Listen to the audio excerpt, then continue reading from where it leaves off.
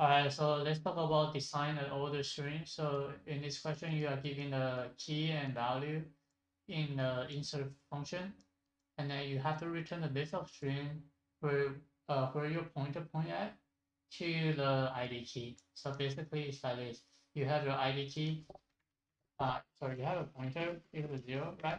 And then when you traverse the entire array,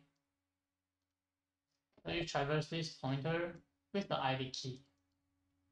And if a pointer is actually less than the ID key, then you traverse to the ID key position, then you return something.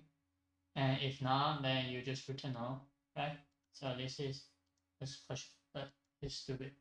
So I also need an array, string array to keep track of the value inside the string, right? So string array. So I would say string f equal to new string, how many space and space, right? And I need to create a list of string inside the insert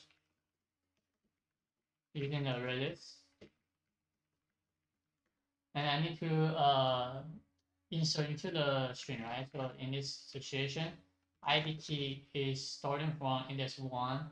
So you have to separate by 0, separate by 1, so you get an index 0 with the value, right?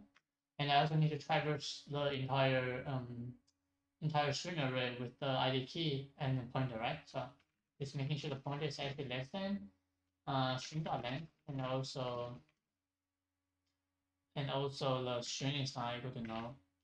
String to pointer is not equal to null. So pointer is basically like just keep moving, and you will now roll back to the beginning position. So you will have to increment your pointer every single time, and then in this will add. What do you add? You add a pointer in the strings, right? So just to convince. So this question is pretty much this. I read over it a couple times and still don't get it. So I just go to discussion to just see what other people say, and this is the solution. So this is super easy to code, but it's super hard to understand. But let's talk about time and space.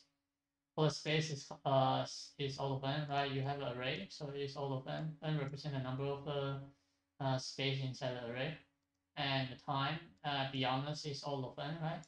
Every single time you traverse the array is when you're using a while loop. You can use for loop, doesn't matter, but it's the same. And this is the solution. And I'll see you next time. Bye.